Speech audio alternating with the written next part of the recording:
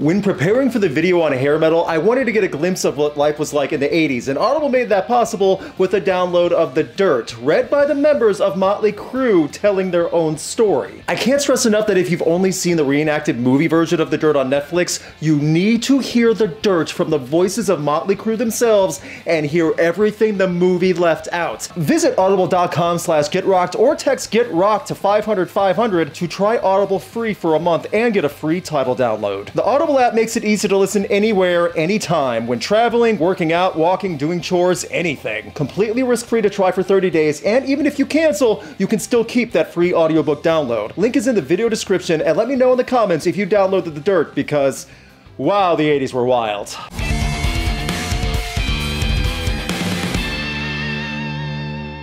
Hair metal, glam rock, whatever you want to call it, in the 1980s it dominated rock and proved that the sleazier you were, the more successful you became. Hair metal and glam have not been looked kindly at in retrospect, including from me, and to be honest, that's not truly fair. There were great albums in this depraved, degenerate age of the 80s, and this video looks at 10 great hair metal albums. I'm fully aware that I was not alive for most of this era, but that doesn't mean I can't appreciate the bands and albums that came before my time. Rules for the list: this is not a top 10, no ranking, just a list, and one entry per band to add variety. I'm considering anything glam rock to hair metal fair game, and I'm only going to be looking at albums released in the 80s as to help narrow things down a bit. There would be way more to cover if I didn't, and the 80s were when this sound was the big thing, so I feel it appropriate to focus on that decade. You know how these videos work, let's get to it.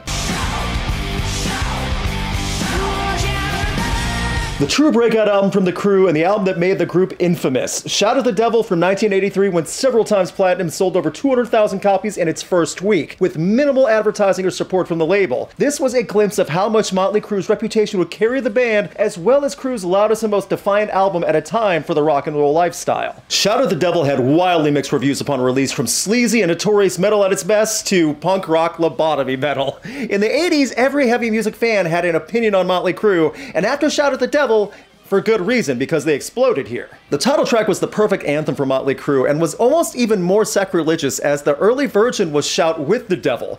Big songs including Looks to Kill and a cover of the Beatles' Helter Skelter was a statement that the band was going to do whatever they wanted, and the most important thing in this group was attitude. It worked. Shout at the Devil is one of the many perfect snapshots of the 80s. It reflects so much of the culture of that time, and the fact that it was Mötley Crüe pushing themselves out there in the sleazy LA rock world and coming out as stars, proving just how much momentum the group had. The debauchery paid off.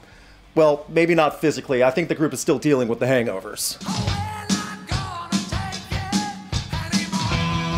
The world of heavy music owes a special debt to Dee Snider and Twisted Sister for just what they stood for through righteousness and defiance. And Stay Hungry was the base that everyone took notice from. In 1984, Twisted Sister released the most successful album ever, along with the two biggest songs the group's done. This was the breakout for Twisted Sister, and if you didn't like them, Dee Snider didn't care. While so many hair metal and glam rock bands were about the party and having a good time, Twisted Sister were about counterculture and riling everyone up. The music videos are iconic. The look of Twisted Sister was the model of what that 80s style encapsulated, and Dee Snider became the voice of a rebellious generation. We're Not Gonna Take It and I Wanna Rock are timeless. In many ways, I feel Twisted Sister are the lesser talked about big names in glam that should get more recognition from this time period for what they accomplished, and Stay Hungry is by far the album to showcase what the group had. Stay Hungry is the ultimate pump-up album. I want to add that Twisted Sister was such a part of pop culture that they made one of the best film cameos of all time by performing Burn in Hell, the climax of Pee-wee's Big Adventure in 1985. It was perfect. In a way, Tim Burton owes his career to Twisted Sister. Or that's how I see it. Every rose has its thorn.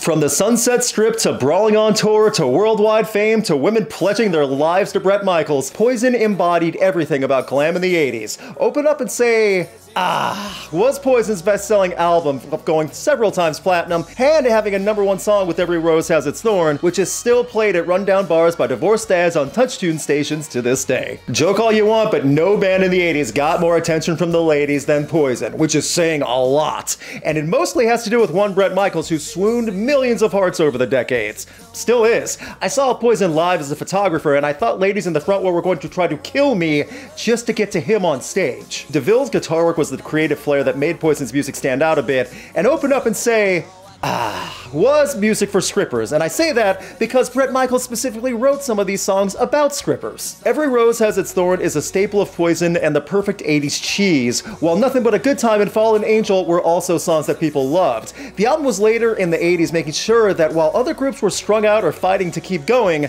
Poison was able to stand tall while millions of ladies threw their underwear on stage. And probably men. Let's be real, Bret Michaels has that effect on people.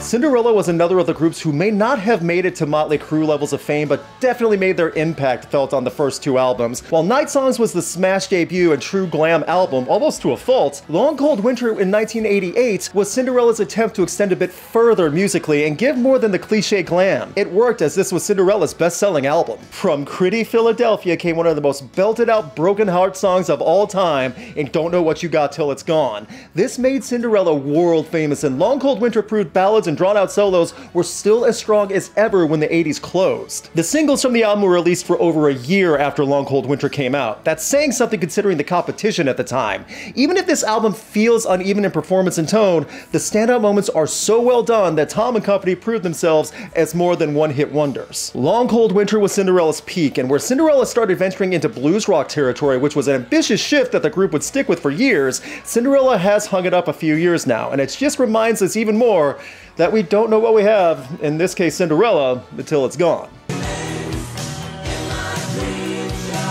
The story of Dokken is one worth remembering, as this was a band who had to keep convincing their label Elektra that they had something just to convince them to release albums under their contracts. When Under Lock and Key finally was given a chance and the sales started coming in along with chart success, the suits at Elektra realized that this was a group worth pushing from the beginning. Dokken proved themselves. Don Dokken and George Lynch already had admiration from their peers, but it was a slow success story. Under Lock and Key was a breaking point for the band to see massive success, so much so that the previous album Tooth and Nail would start selling more due to Under Lock and Key's success. George Lynch is untouchable in some of this album, and I feel Under Lock and Key is Dokken's most complete album. Songs like In My Dreams and It's Not Love were concert staples through the 80s, and helped prove a heavier hair metal and glam style like Dokken could have some diversity. It's great to hear Under Lock and Key with a different side of guitar and vocal bombast and ballads and solos than the poppier style that made the mainstream drool.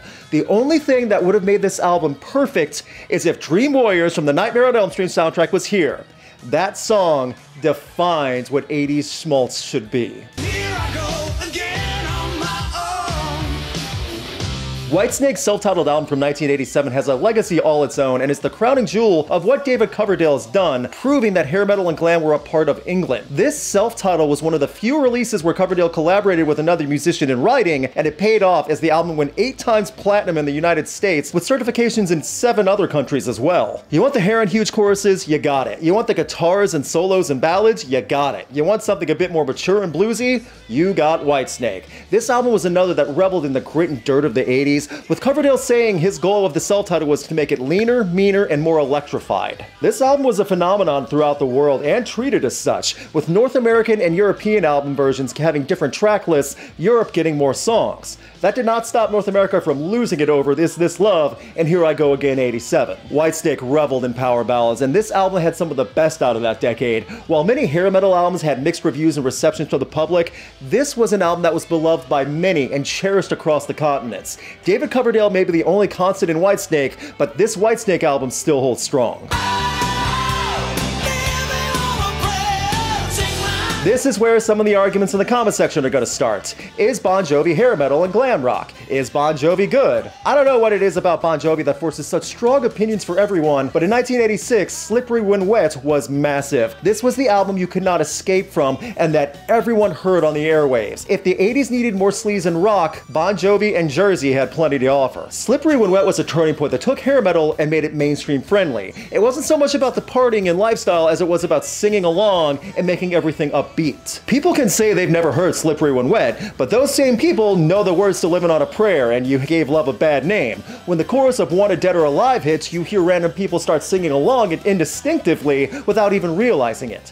These songs are still in pop culture and media today. With TikTok and YouTube shorts, I'm sure that's not going to stop either. This is Bon Jovi's greatest achievement, and even with their comeback at the turn of the century, Slippery When Wet is the Bon Jovi album and a pivotal part of the 80s in music. Like Bon Jovi or not, this album had made rock more accessible to the public. There's something to be said for that. And don't act like you've never belted out Living on a Prayer before. You know you have. I put a poll on the YouTube community page asking for either Hysteria or Pyromania. Hysteria won. In 1987, Def Leppard triumphed after many bands and musicians would have understandably called it a day. The group, returning after several years of question, made sure Hysteria was possibly the most anticipated album in the 80s, along with being Def Leppard's best selling. Hysteria spawned 7 singles and was over an hour of music that showed they could move on. This is a triumph mostly for Rick Allen, who relearned to play drums with one arm, while the rest of the group was plagued with delays and dealing with the aftermath of the accident. I know people will argue which is Def Leppard's best album, but I feel Hysteria is the most iconic and representative of what the band's done with that slight transition in what people call pop metal. Animal and Love Bites are instantly associated with the band and the 80s, while Pour Some Sugar On Me became one of the best concert anthems ever for the group. Still is.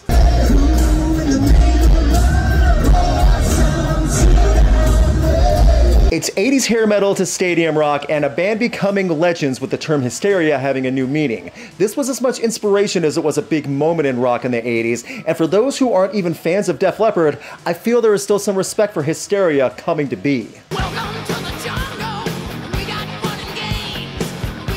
One of the best-selling albums in American history, arguably the best debut from a band ever, and from a group that defined what a concert riot actually is. Appetite for Destruction in 1987 made superstars out of unique musicians, and the music is still celebrated to this day. Glam rock and hair metal kept thriving in the 80s because of Appetite for Destruction, and the 80s sleaze had new kings here. It's incredible to look back at how big Guns N' Roses became in short order. While many hair metal bands were all about presentation and attitude, Guns N' Roses had all that and the music identity to stand out. A unique singer with wild vocals and one of the best guitarists of all time. That's how you stand out. Many people see Guns N' Roses as the last enormous name to come out of the 80s in rock, and I get that, and it's good that an album like this is tied to GNR. Welcome to the Jungle was an instant classic and probably the best intro song to an album ever, and Paradise City and Sweet Child of Mine got everyone to sing along.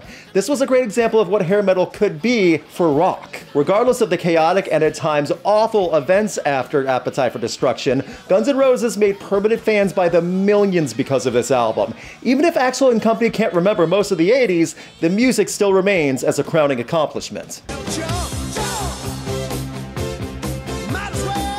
Ending with 1984, partly because I think this is Van Halen's best album along with the debut, partly because it was David Lee Roth's last album with Van Halen for decades, and partly because I wanted to see the older generation enraged when I referred to Van Halen in the hair metal and glam category. Call Van Halen whatever you want, but Van Halen ruled, and 1984 made the 80s sound like a party. Van Halen already had all the star power and fans they could imagine, and then came 1984 and the group became legendary. This was the album that made people forget about George Orwell's novel for a brief moment, because too many kids in high school were air guitaring and writing the Van Halen logo on the back of their notebooks. Jump was the song that proved Eddie wanted to expand as a musician. Panama and Hot for Teacher proved how DLR was a megastar and showman. It demonstrated everything about Van Halen and what they were capable of, and why the group was so much better than their peers. I get there's an argument for Sammy Hagar and what came after, but 1984 somehow combined the elements of hair metal and glam through an arena rock and made sure the world knew the name Van Halen was not just another group.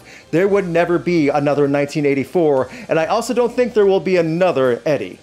R.I.P. to one of the best. And that was a look at 10 great hair metal albums from the 80s. What was your favorite album from that era? Leave a comment and let everyone know. Thanks again to Audible for sponsoring this video, and a reminder you can get a free download of The Dirt, read by the members of Mötley Crüe, by using the link in the video description for a free trial of Audible. It's worth it just to hear how wild Mötley Crüe truly was back in the day. Big thanks to my patrons, and special thanks to Chris Doman and Dom Noble. You can have a say in upcoming videos, get weekly new music playlists, and see videos early by joining Rocked on Patreon and through the YouTube memberships. Click on the join button below or on the link in the video description for more info on how to help the channel. Please subscribe and ring the bell to get notified on upcoming videos, and you can keep up to date with Rocked on Facebook, Twitter, Instagram, and TikTok. All the jokes I made about the 80s being gross, don't take it too personal.